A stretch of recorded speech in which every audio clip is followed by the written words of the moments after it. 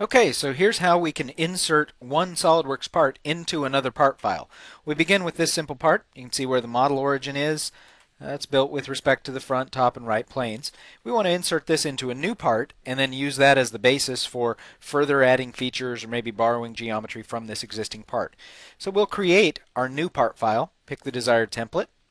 The first command we'll issue, insert part, and then we just have to browse for the file that we want to reference.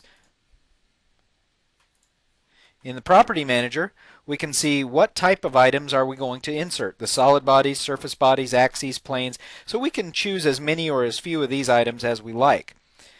If you notice, before I click in the graphics area, if I move the mouse around and make a click anywhere, it'll drop that part at that arbitrary pick point.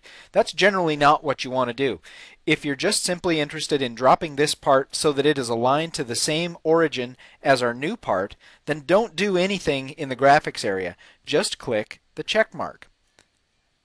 That'll automatically align our newly inserted part into our blank part. Now we can use the locate part dialog to translate or rotate with XYZ coordinates, or we can turn on a constraints panel that will then let us move the component and place it more like we would with an assembly with coincident, concentric, and so forth type of mates. If we're happy with this positioning though, just origin to origin alignment, just check the red X, and now our newly inserted part has now arrived at the model origin.